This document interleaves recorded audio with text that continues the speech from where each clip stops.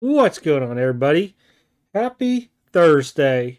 Actually recording this video and going to post it same day. Got a small mail day, and then as of course in the thumbnail or title, whatever you want to call it, we picked up a card in a parking lot. And I'll tell you a little bit more onto that here in a second. But let's go through some of the mail that came in. First up, Collegiate Drew Brees out of 49 iMacking. Pretty cool card for Drew Brees fans. This has come back into my hands again. Rod Carew, Diamond Icons out of 10. Hakeem Olajuwon out of 10 from Limited. Really cool card. And guess what? Game worn. Then you can't forget about Chet, PSA 10 White Select. I believe he's out of 49. Nope, 149. Completely lied. All right, show and tell time. So, had a message today, asked me if I was buying, guy was local on Fort Knox.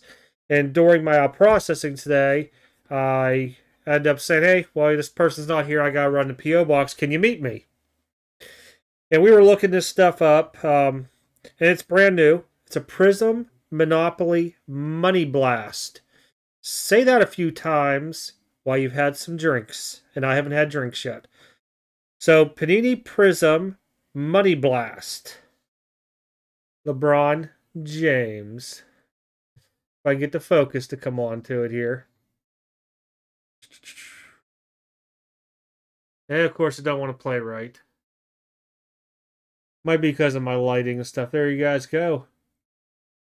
Pretty nice card overall. Probably going to look at getting it graded, see what happens with it. Looked out in the parking lot. It was kind of cloudy out, so it was kind of hard to tell. We talked it over. We were looking. There was nothing that was paid for at the time for the new stuff this year. We went off of last year's Money Blast or whatever they called him last year, LeBron James, and we saw those doing a PSA did 280 and a Raw did 300 like 3 months prior to. It's been a while since the sale. So we'll see what happens. Pretty cool pickup, though, in a parking lot from Hunt Post on Fort Knox from somebody who just found me, I think, on Facebook, if I recall right. So pretty nice when you get to meet people out there like that. Hopefully we can do some more deals in the future. If we pull some more crazy hits like that, I am all for it. But that is it for Mail Week. I do probably have some stuff coming in. Be prepared. There might be some days where I just come live in the afternoons while I'm going through what you guys will see as my value box stuff that I'm getting set up for the shows coming up. A lot more stuff at the shows will be coming up for everybody.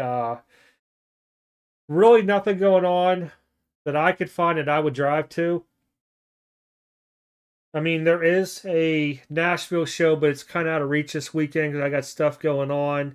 And I think an Evansville show, but we'll start back with Lexington the last Saturday of the month. We'll roll out there. I think we're going to set up, and then beginning of April, we'll be set the J&J All-Star. And we'll just filter through like that, trying to hit some of these shows up.